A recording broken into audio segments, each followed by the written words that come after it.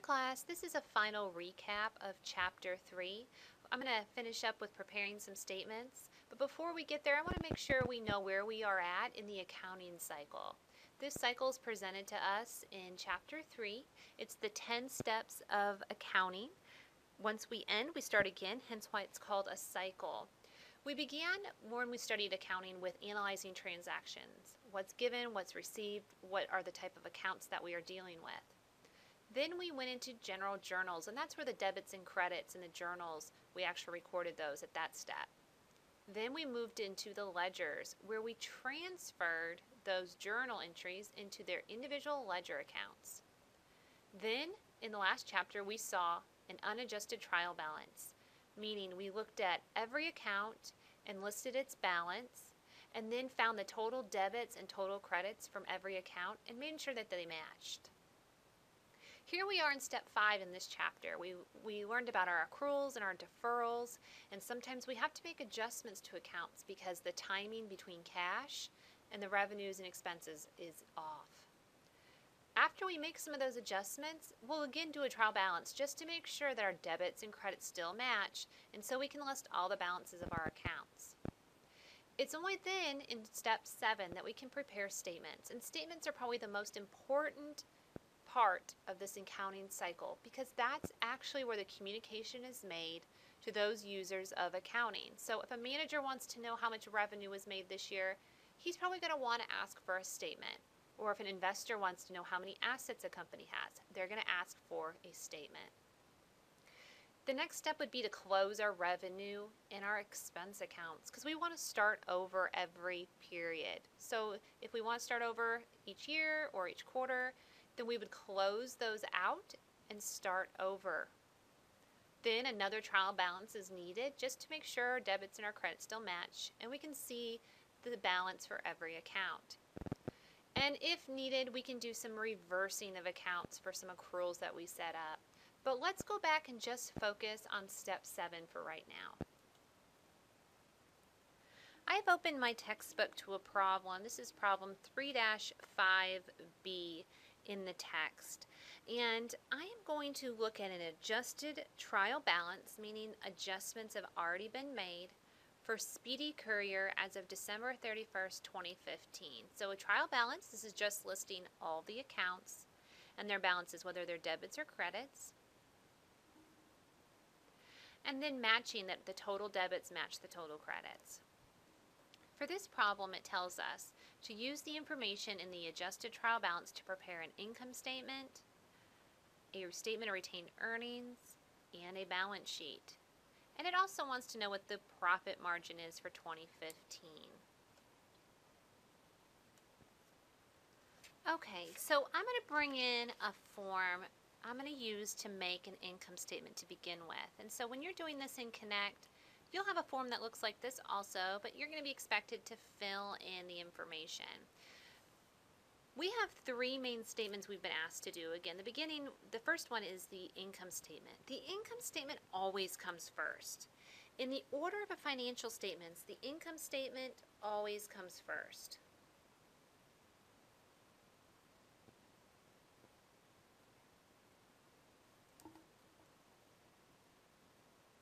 We need to know the income, net income, to be able to complete the other statements. On every statement, we always want to have 3 lines: the who, the what, and the when. This income statement is for Speedy Courier, and that's what it told us in our case here. This is Speedy Courier.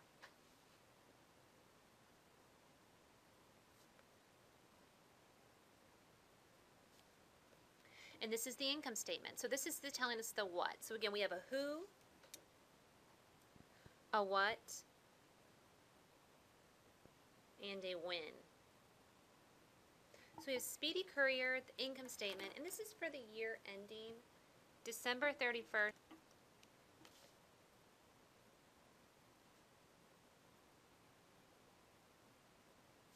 The income statement is for a period of time. So this is going to cover the entire year, an entire period of time. So the income statement is actually pretty easy. We're going to list all of our revenues, list all of our expenses, and find the difference between the two. Revenues less expenses gives us net income. I will go back to the trial balance and I will look for my revenues. Here they are. Delivery fees earned and interest earned. You'll have to know the definition of a revenue so you know where to find it in the trial balance. You'll sum your two revenue accounts, or if you have more than that or less than that, whatever revenue you have, you'll sum them up and do a total. Notice that this is not the debit and the credit column. We have no debits and credits here. This is just used for a subtotal. So we're going to add the first column together, the first lines in the first column, and put the total in the right column.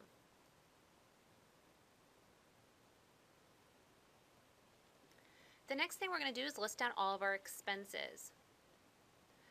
Go back to your trial balance and find your expenses.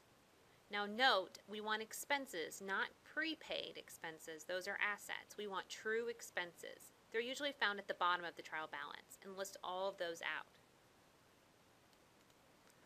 Alright, I've listed all my expenses and their current balances as found on the trial balance. And I've subtotaled them here on the right side. Now, net income is the last line item we need to put. Net income is the total revenues less expenses. Revenues minus expenses gives us net income.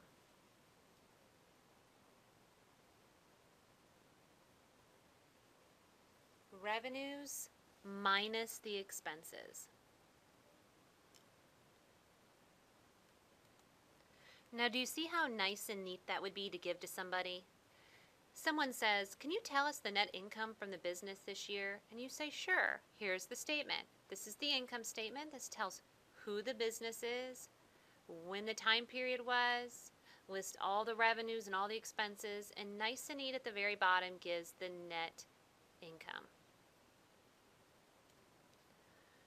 The next statement I'm going to do is the statement of retained earnings.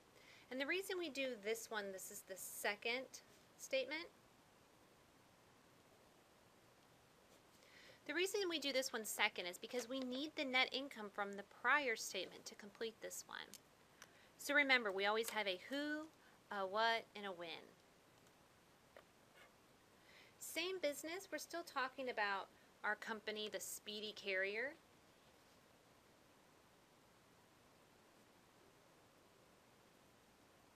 Speedy Courier.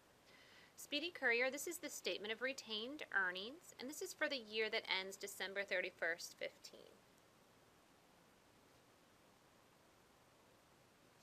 Again, notice this is for a year. This is an entire time frame, not one date.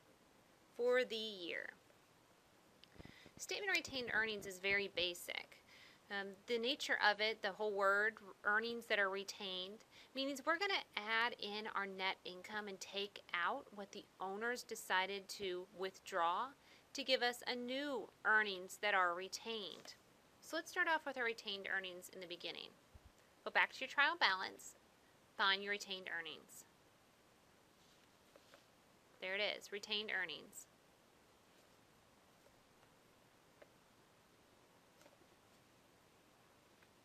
Now we're going to add to it, the net income. We solved for the net income on the income statement, $86,000.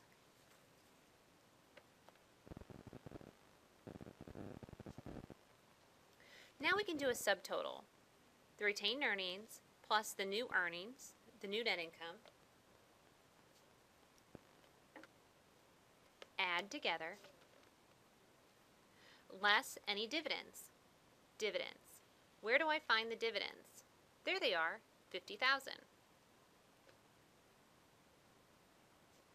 Dividends are the stockholders withdraw from the company. So the business was profitable this year. They made $86,000, and the stockholders received a payout of $50,000 of that income. That's their withdrawal of the earnings. So the new retained earnings is our subtotal less the dividends taken out.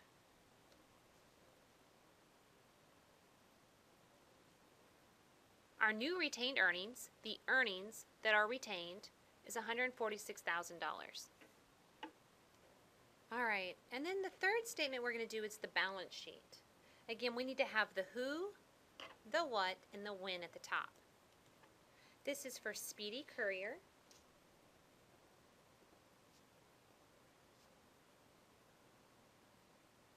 This is their balance sheet, and this is for a date and time. This is December 31st.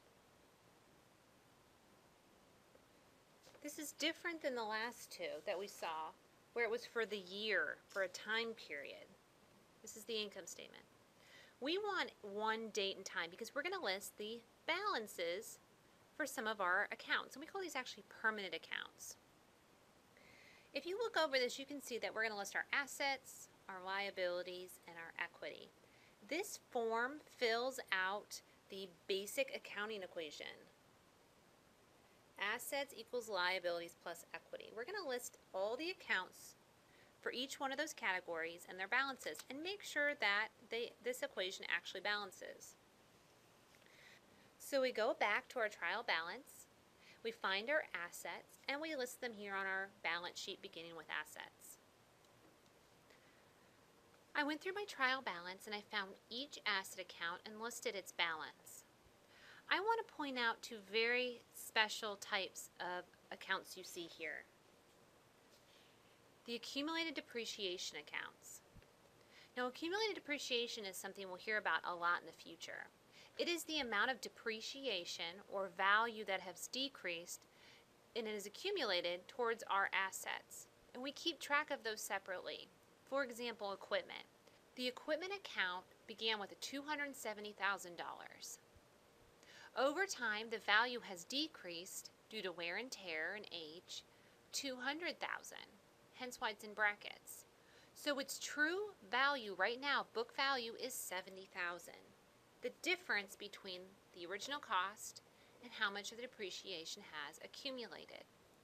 Now notice how I put these in the special column first because I wanted to show the subtotal on the right.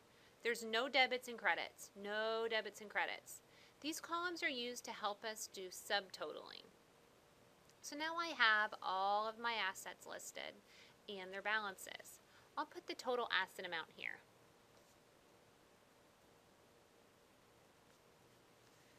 Next, I'll list all my liabilities. Those are easy to see because they say payable or our unearned revenue or delivery fees. I went back through my trial balance and I found all of my liabilities. And I listed their balances. I'll put the subtotal down here, total liabilities. And last, I will list my equity accounts. I only have two, common stock and retained earnings. When it comes time for the retained earnings, we need to go back to statement of retained earnings, the one we did just before, to find the new retained earnings. That amount is what we'll add into our balance sheet.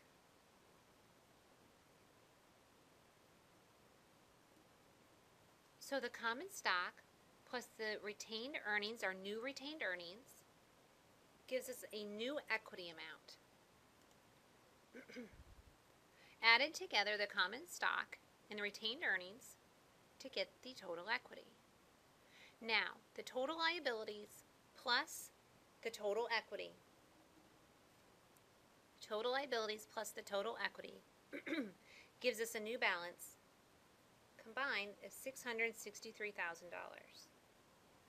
Notice that's the same thing we got for our total assets. Our total assets equals the sum of our total liabilities and equity.